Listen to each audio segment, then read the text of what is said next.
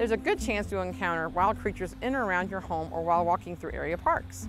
These birds, mammals, and reptiles may be interesting to look at from a distance, but do not go near or try to chase it away.